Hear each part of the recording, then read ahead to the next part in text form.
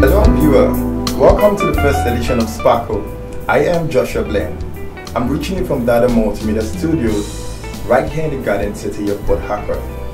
With me in the studio this morning is a young talented musician, artist, a vocalist, songwriter. He's everything, trust me. He has this rhythm and soul that stirs your heart whenever he grabs the mic to sing. You really want to check this guy out. It's simply EmmyG!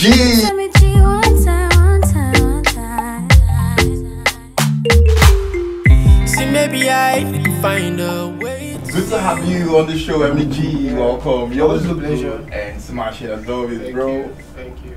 Good one, good one. So, considering the fact that you do alternative Afrobeats, you also do urban contemporary, how have you been able to carve a niche for yourself in the music industry? Being consistent in my sound. I haven't really gotten to that stage yet, you know, because I'm not all out.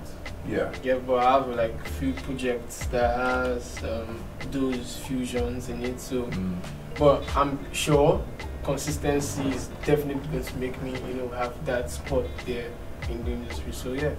Wow, that's nice. Pretty good, I see. And so, what inspired your music journey, and why did you choose the gospel genre? Let's say that's how it's meant to be. Yeah, because my music itself is more like a prophecy. Whoa. Yeah, so I can't really say I had so much of a choice to make, even when I had. Yeah, but I knew, you know, who I was every time I had to choose, and I still know who I am. So basically, that's why I'm still here. Man, that's serious. I like the fact that you say, I know who I am. You know, that kind of feeling. Lots of people out there don't really know who they really are. True. You know, so if I may ask, who's EmmyG? EmmyG is, I like to call him an alternative Afrobeat gospel artist. Whoa, whoa. Yeah, with the aim of, you know, taking the gospel beyond the lines that have been drawn for now. So yeah, I think that's who I am. Wow, that's nice. I really like the way you simplified who you are in just a phrase and a sentence, and you killed it, man. EmmyG. Yeah. Trust me, I really love your vibes, love your sound. Paranormal activities. I've always seen that. I've followed you severally on social media and all of that. And trust me, how do you intend to bring your sound, considering the fact you said you're trying to bring us out from a line that we've never crossed? So how do you intend to bring your sound into the hearts of people and for them to cause that acceptance and acceptability? Okay, I can't say never, because if I say that line has never been crossed, then I'll be committing a fallacy. Wow. Yeah, because we have the likes of Tim Godfrey. Yeah. You know, pretty much. Okay, in Port Harcourt here, we have Prince Emmanuel. That's like one guy I would really love to work with sometime. You know, we have Prince Emmanuel, so many other, you know, a few faces in the scene that had made, you know, those steps before I even came, you know, this much into the music industry. So, but it hasn't really been easy. Yeah, sure. But we'll definitely get there. Yeah, sure. So that's like, you know, it's quite phenomenal how everything gets to inspire you. And so, can you just tell us how many other people do you listen to? Who do you really listen to? Who's your role model for you? Personally, you know, many persons have actually, you know, had issues with me whenever I say this thing, but I don't have any role model in the music industry. I listen to different personalities, but I don't make them, you know, idols in my career. Okay. Because at some point in my life, I'm still a Mali music fan. Yeah. You know, I took time to score, you know, more like going under a surgery. You know, that kind of thing. So like I've always been that person, and I would go for gigs and I'll hear people chanting Mali music, Mali music, and I'm like, I'm EmmyG. I'm not Mali music, you get. So I had to take a break from listening to Mali for a while. Then it took a whole lot of time for me to come out from that box, because I had caged myself. So that was when I started aiming at, you know, Afrobeats, because I discovered I had strength there. So wow, that's nice. That's nice. Carving out the sound and making it count and making it work out. You signed on to that records in July, somewhere around July, August, something like that. Okay, but that was in 2018. I think August, it was August. Okay, Like that. okay, that was in 2018. And you released your debut single on the 1st of November 2018. So how has it been for you? God was a hit, and you further went on to bring Eternity, which was a blast. You swept us over feet, trust me, because I can remember me doing some Zankos, leg works to Eternity, because that song was really a hit also. So how has production been so far, signing on to the record label? How's it been for you? It has been amazing because I have like the best teammates you could actually ask for. Wow. Because we all, whenever we're in the studio, we put in so much energy into the music, and everybody's contribution adds up to the music itself. Yeah. So I have like my own space in my head, but whenever I bring the idea, you hear the sound from this person, different musicians are there, and boom, we're already making good music. So, but it's been amazing, from God, Eternity, I Find You, and I really don't want to talk about that. Yeah. You know, there's something about that multimedia, the sound and the production, everything is just all about excellence. And like you said, the energy is massive, the energy is amazing, everything there is just wow, out of this world. But like you said, we're all taking our time, and it seems the end ready for us, right? So what is Find You all about? Like, tell us about Find You. Find You is one of those songs that came like that. Yeah. I was in the studio, I was done working that day. It was about 5 p.m. Yeah. It was on a Friday, so I was about closing. Then I was waiting for my director to come brief me, because we had like some things to work on the following week. Then I don't really know how to play the keyboard though. Okay. So I was just vibing, and then I don't know, I started reminiscing on a whole lot of things.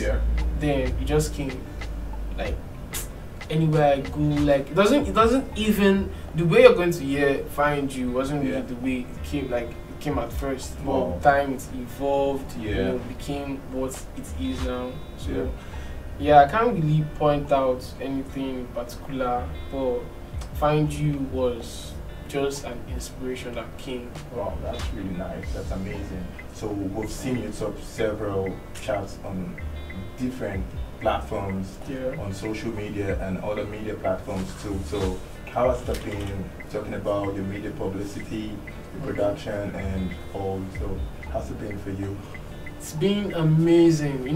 It's actually very funny, like to me sometimes, because I tend to feel unrealistic sometimes, because I go online and I'm searching through some pages, and I'm seeing my name amongst like those stars I usually look up to, and like one day I'm going to be like this person, and most times I'm even like on top, and that feeling can't really beat that feeling. It's really amazing. But basically it's been really nice moving from one stage to another. So I'm looking forward to bigger glories with the platforms. EmmyG, we can't rule out the fact that you're a very attractive young man, considering the fact that you have that amazing voice of angels, So we can take the fact that you have lots and lots of female fans that come around you, the ones to get in touch with EmmyG. So how do you handle those kind of distractions, and how do you handle that aspect of life? Yeah, like you said, distractions. So, I mean... Did I just say that? You said it too. Distraction. So, I don't know, I'm just focused on my career and my, education at the same time, because I'm a law student. Wow. Yeah, so, but my career is like #1 thing in my life right now. Wow, that's nice. So I try to avoid controversies that will mix me up in any kind of, how this industry is. I just try to avoid, like, obviously it's something that is inevitable. I try to avoid, that big hole. For I just keep myself off. Okay, that's nice for a young man. I see a young man with prospects, and that's very good. Good to have you on the show, EmmyG. So, one word for your fans out there, one word for everyone that looks up to you and that wants you to give them a bit of advice. What would you have to say to them? I used to tell people, don't get upset when people don't believe in you. Because just like having a dream, you know, no matter how you have a dream in the night, when you wake up, no matter how you try to explain that dream to another person, the person would never have that same idea of the experience that taking place in that dream. You know, to always be like a picture you paint in that person's head. But you had that dream. It's your own dream. They weren't there in the dream with you. So you shouldn't be upset when people don't support you. So be focused, be consistent in all your ways. Even the Bible said so. Be consistent in all your ways. Don't be like a shaft. You know, today you're trying to do this, you're trying to by the time you try to put your hands everywhere, you don't really have anything to hold. So consistency is like the only thing. Then you have to find you. Yeah. You have to find, that's what entrepreneurs like saying. You have to find yourself. But basically that's the truth. You have to find yourself, because it took me time to actually know the kind of music I really wanted to do.